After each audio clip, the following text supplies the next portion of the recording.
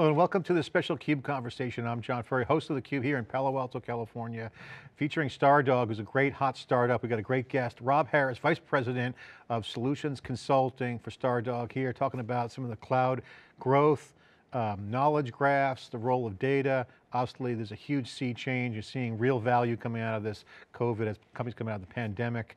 New opportunities, new use cases, new expectations, highly accelerated shift happening, and we're here to break it down. Rob, thanks for joining us on the CUBE conversation.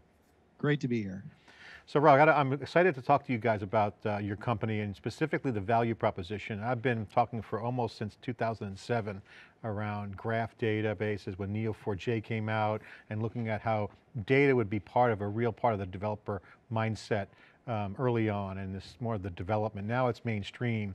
You're seeing value being created in graph structures. Okay, not just relational. This has been very well verified. You guys are in this business. So this is a really hot area, a lot of value being created. It's cool and it's relevant. So tell us first, what is Stardog doing? What is the company about?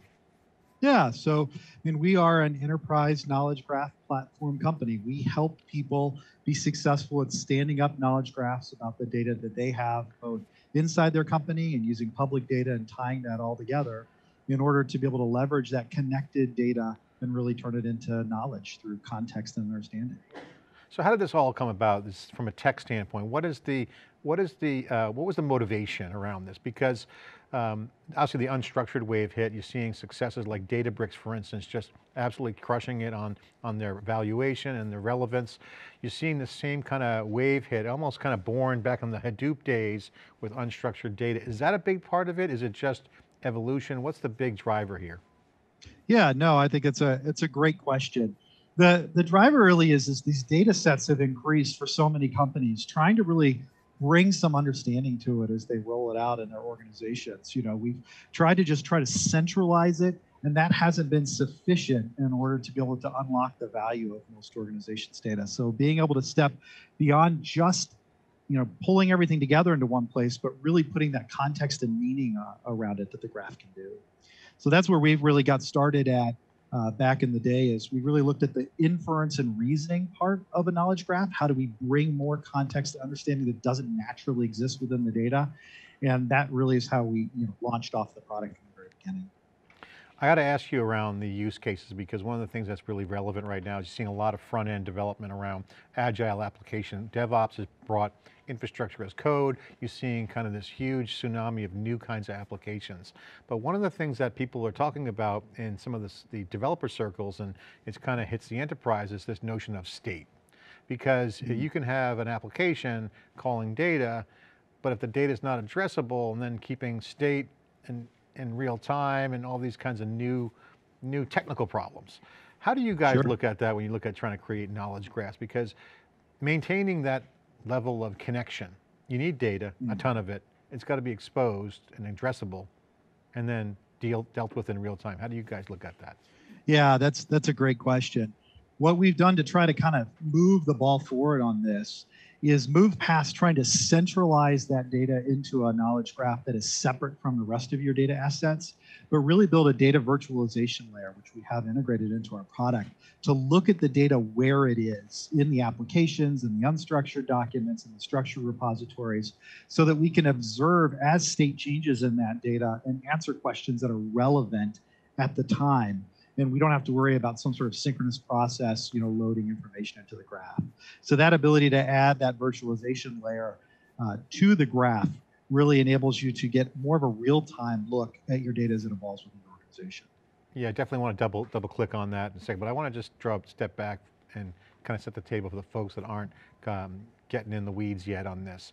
There's kind of a specific definition of an enterprise knowledge graph. Could you just quickly define that? What is the enterprise knowledge graph?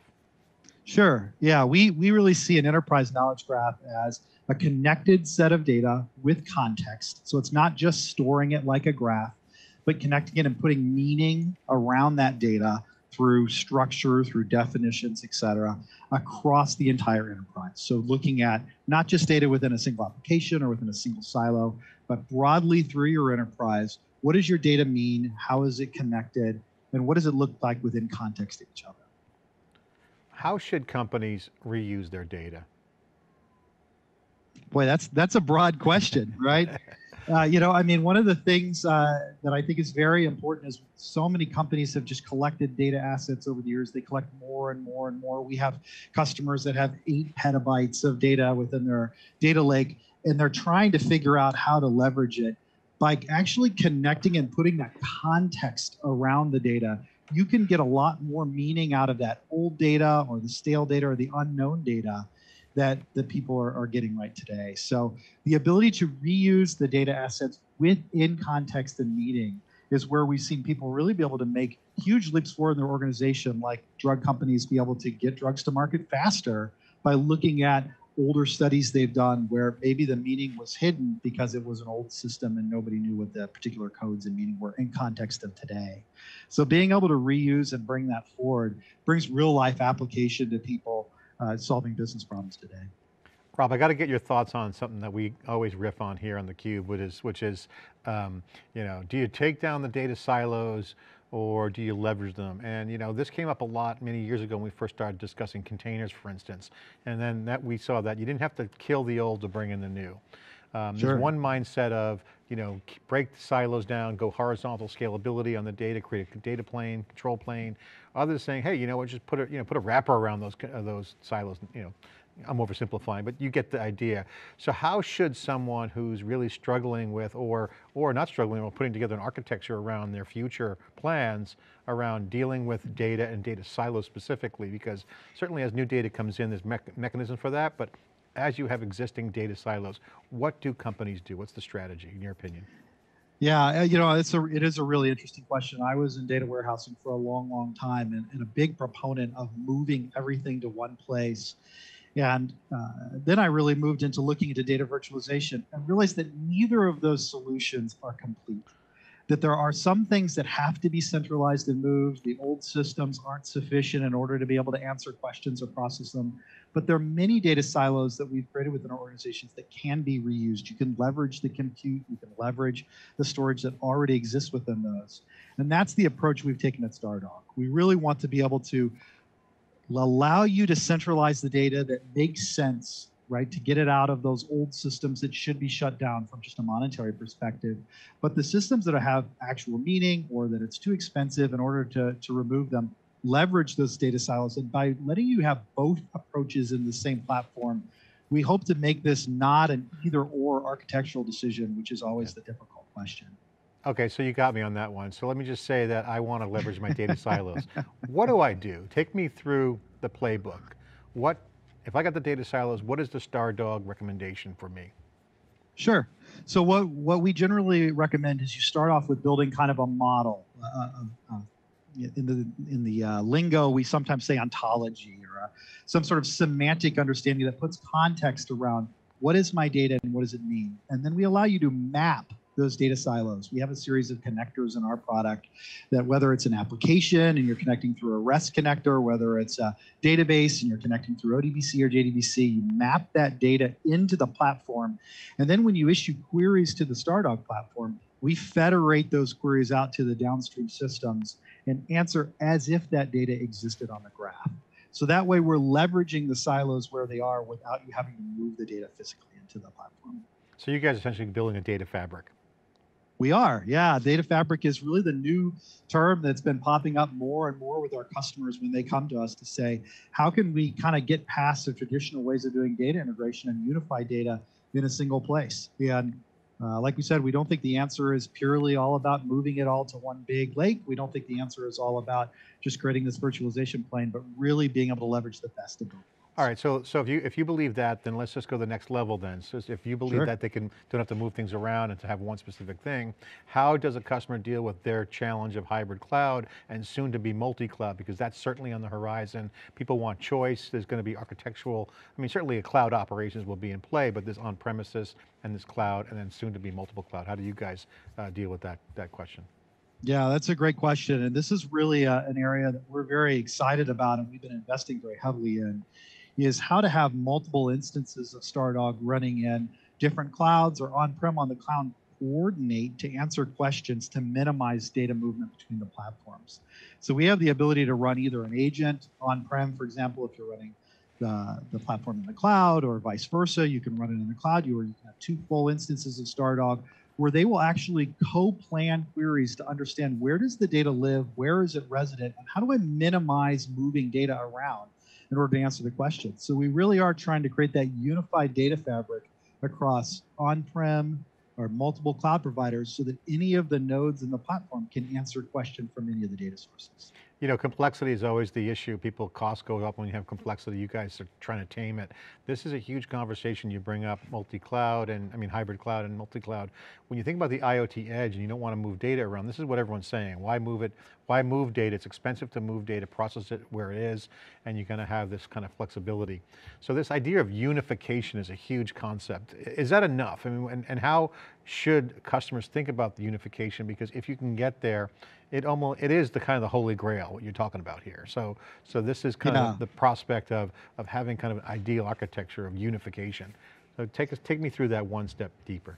Well, it is kind of interesting, because as you really think about unifying your data and really bringing it together, of course, it is the holy grail. That's what people have been talking about, since I started in the industry over 20 years ago. How do I get this single plain view of my data, regardless of whether it's physically located or somehow stitched together? But one of the things that our founders really strongly believed on when they started the company was, it isn't enough. It isn't sufficient. There is more value in your data that you don't even know.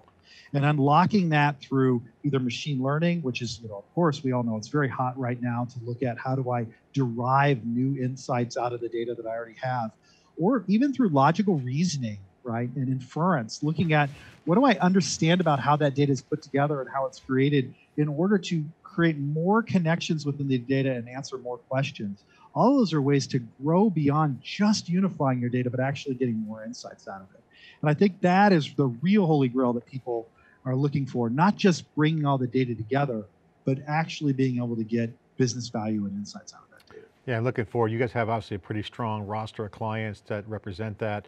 But I got to ask you, since you brought up the founders of the company, obviously having a founder's DNA, mindset, tends to change the culture, or drive the culture of the company, not change, but they drive the culture of the company. What is the founder's culture inside Stardog? What's the vibe there? If you could, what do they talk about the most when they get in that mode of being founders? Like, hey, this is the North Star.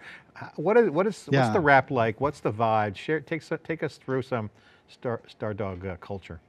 Sure. So our 3 founders came out of the University of Maryland, all in a PhD program around semantic reasoning and logical understanding. And being able to understand data and be able to communicate that as easily as possible is really the core and the fiber of their being. And that's what we see continually under discussion every single day. How can we push the limits to take this technology and make it easier to use, more available, bring more insights to the customers beyond what we've seen in the past? And I find that really exciting to be able to constantly have conversations about how do we push the envelope? How do we look beyond even what Gartner says is 5 or 8 years in the future, but looking even further ahead. So they're into this whole data scene then, big time. They are. They are very active in the conferences and posts and all that great stuff. So agility, they love this agility. They got to love DevOps. I mean, if you're into this, the knowledge graph scene. So I got to ask you, what's the machine learning angle here? Obviously, AI. We know what AI is. AI is essentially a combination of many things: machine learning and other computer science and data access. What is the secret sauce behind the machine learning and the vibe and the product of Stardog? Yeah, a lot of times the way that we leverage machine learning, or the way that we look at it, is how do we create those connections between data? So you have multiple different systems and you're trying to bring all that data together. And it's not always easy to tell, is this Rob Harris the same as that Rob Harris? Is this product the same as that product? So when it's possible, we will leverage keys, or we'll leverage very systematic type of understanding of these things are the same, but sometimes you need to reach beyond that. And that's where we leverage a lot of machine learning within the platform, looking at things like linear regression or other approaches around the graph, connectivity analysis, page rank, things like that, to say, where are things the same, so that we can build out that connections and that connectivity as automatically as possible. You know, I give a lot of talks on theCUBE also now, this new Clubhouse app where people are talking about misinformation. Obviously we're in the media business. We love the digital network effect. Everything's networked. It's a network economy. You're starting to see this power of information and value. You guys call it the knowledge graph. So I got to ask you, when you look at this kind of future where you have this complexity and the network effect, how are you guys looking at that data access? Because if you don't have the data, you're not going to have that insight, right? So you need to have that network connection. Is that a limitation or for companies? Is that an, because usually people aren't necessarily, their blind spot is their data or their lack of their data. So having things networked together is going to be more of the norm in the future. How do you guys see that playing out? Yeah, I think you're exactly right. And I think that as you look beyond where we are today, you know, a lot of times we focus today on the data that a company already has. What do I know, right? What do I know about you? How do I interact with you? How have I interacted with you? I think that as we look at the future, we're going to talk more about data sharing, about leveraging publicly available information, about being able to take these insights and leverage them, not just within the walls of my own organization, but being able to share them and work together with other organizations to bring a better understanding of you as a person or as a consumer that we could all interact with. And you're absolutely right. You know, Medcott's law still holds true that, you know, more network connections bring more value. I certainly see that growing in the future, probably more around, you know, more data sharing and more openness about leveraging publicly available information. You know, it's interesting, you mentioned you came from a data warehouse background. I remember when I broke into the business about 30 years ago, when I started in computer science, you know, there was a difference between having a product and an enabling platform. You guys seem to have this enabling platform where there's no one use case. I mean, you have an unlimited use case landscape. You could do anything with what you guys have. It's not so much, I mean, there's low hanging fruit. So I got to ask you, if you have that enabling platform, you're creating value for customers. What are some of the areas you see developing like now in terms of low hanging fruit? And where's the possibilities? How do you guys see that? I'm sure you've probably got a tsunami of activity around corner cases from media to every vertical. We do, and that's, you know, part of the exciting part of this job, part of the exciting part of knowledge graphs in general is to see all the different ways that they are brought to use. But we do see some use cases repeated over and over again. Risk management is a very common one. How do I look at all the people and the assets within an organization, the interactions they have, to look at hotspots for risk that I need to correct within my organization. For the pre-commercial pharma, that has been a very, very hot area for us recently. How do we look at all the research that's available within our organization that's publicly available in order to accelerate drug development in this post-COVID world that's become more and more relevant for organizations to be able to move forward faster in the kind of bio industry and life sciences. That's a use case that we've seen repeated over and over again. And then this growing idea of the data fabric looking at metadata within the organization to improve data integration processes, to really reduce the need for moving data around the organization as much. Those are use cases we've seen repeated over and over again over the last year. Awesome. Rob, my last question before we wrap up is, for the solution architect that's out there that has, you know, got a real tall order, they have to put together a scalable organization, people, process, and technology around a data architecture that's going to be part of the next next level activity. They need headroom for IoT edge, industrial edge, and all use cases. What's your advice to them as they have to look out and start thinking about architecture in their organization? Yeah, it's a great question. I really think that it's important to keep your options open as the technology in this space continues to evolve, right? It's easy to get locked into a single vendor or a single mindset. I've been an architect most of my career, and that's usually a lot of the pitfalls. Things like a knowledge graph are open and flexible. They adhere to standards, which then means you're not locked into a single vendor, and you're allowed to, you know, leverage this type of technology to grow beyond what you originally envisioned. So thinking about how you can, you know, take advantage of these modern techniques to look at things and not just keep repeating what you've done in the past. The sins of the past haven't, you know, a lot of times do reappear. So fighting against that as much as possible is my encouragement. Awesome, great insight, and I love this area. I know you guys got a great trend you're riding on. Very cool, very relevant. Final minute, just take a quick minute to give a plug for the company. What's the business model? How do I deploy this? How do I get the software? How do you charge for it? If I want to buy this solution or engage with Stardog, what do I do? Take me through that. Sure. Yeah, we are like you've said through this whole thing, we are an enterprise knowledge graph platform company. So we really help you get started with your business at leveraging and using a knowledge graph within your organization.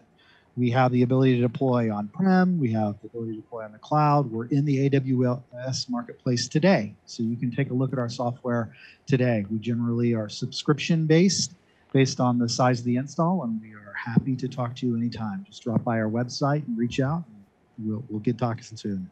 Rob, great. Thanks for coming on. I really appreciate it. Great insight. Looking forward to seeing you in person when we get back to real life. So hopefully the vaccines are coming on. Thanks to companies like you guys providing awesome analytics and intelligence for these drug companies and pharma companies. I know you have a few of them on your client roster. So congratulations. Looking forward to following up. Great area. Cool and relevant data. Architecture is changing. Some of it's broken. Some of it's being fixed.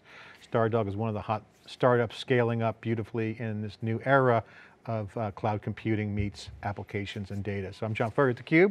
This is a theCUBE conversation from Palo Alto, California. Thanks for watching.